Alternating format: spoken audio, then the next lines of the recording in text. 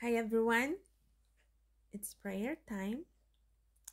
I have a prayer and it's about peace when I'm in conflict with someone.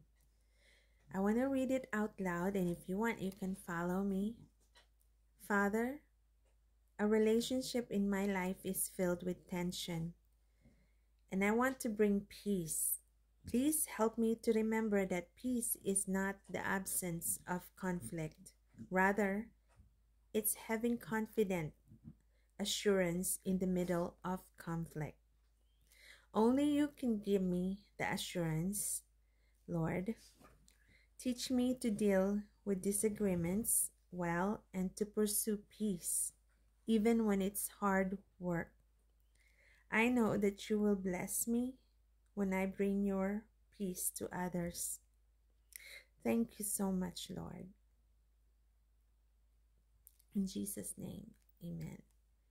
God blesses those who work for peace, for they will be called the children of God. Matthew 5, verse 9. Thank you so much.